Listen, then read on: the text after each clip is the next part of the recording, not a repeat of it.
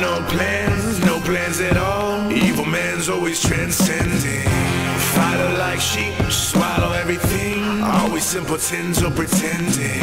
We got no plans. This is your moment of clarity from LeeCamp.net. As most Americans are becoming increasingly accepting of gay people and gay marriage, there are some churches around the country who are going in the reverse direction. And by around the country, I mean mainly North Carolina. And by going in the reverse direction, I mean freaking the f*** out. Most of you by now are familiar with Pastor Worley, who said that gay people should be locked inside an electric fence together, given food to eat, and then they would eventually die out because they can't reproduce. You have to admit, this plan is flawlessly thought out.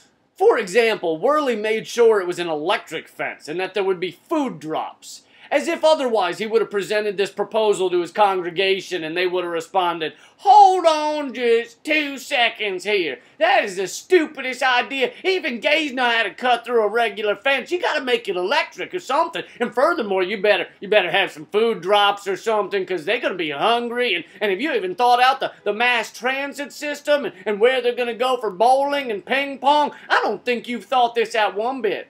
But despite all of Worley's planning and blueprints and early mornings and eating extra paint chips just to really get his mind going, he apparently failed to realize that gay people are often born to heterosexual parents. That's right. People are born gay, often to non-gays. You know what people aren't born with?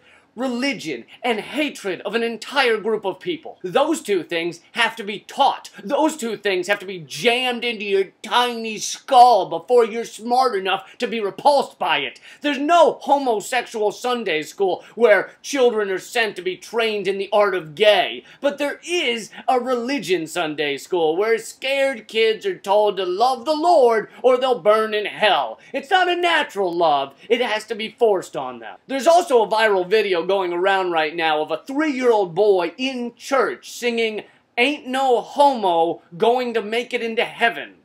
Now, I don't know about you, but I am disgusted by this video. I am absolutely sickened by the idea that parents would spend time and effort to train their sweet, impressionable toddler to sing a song with a double negative in it. Sure, it's a positive song because the ain't and the no cancel each other out so that the song actually means all homos will get into heaven. But still, grammar is so important at that age. Seriously though, I don't know if that church wants to bank all their ignorant anti-homosexual fervor on the 3-year-old boy who is already starring in musical numbers.